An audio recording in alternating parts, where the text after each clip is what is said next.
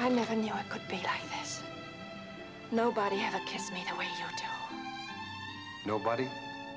No, nobody. Not even one?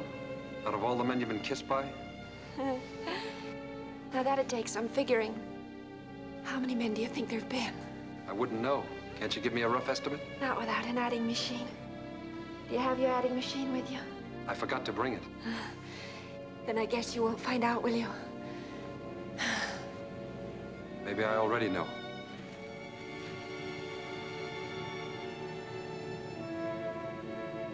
What's the matter? What are you hinting at? Why? Is there something to hint at?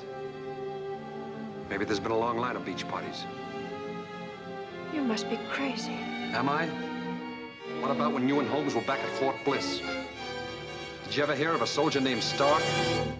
Malin Stark?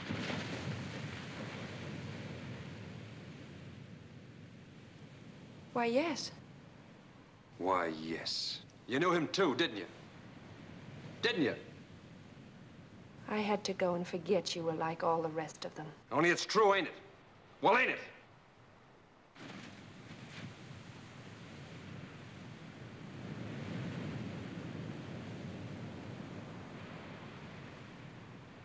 Why don't you tell me about it?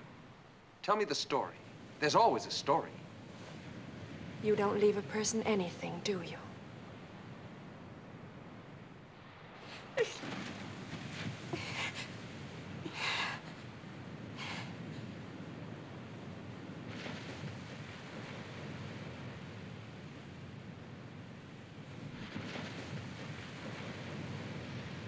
Come back here, Sergeant. I'll tell you the story. You can take it back to the barracks with you.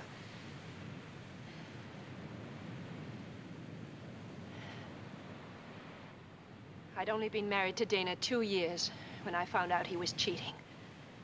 By that time, I was pregnant. I thought I had something to hope for. I was almost happy the night the pains began. I remember Dana was going to an officers' conference. I told him to get home early to bring the doctor with him, and maybe he would have if his conference hadn't been with a hat-check girl. He was drunk when he came in at 5 a.m. I was lying on the floor. I begged him to go for the doctor, but he fell on the couch and passed out. The baby was born about an hour later. Of course it was dead. It was a boy.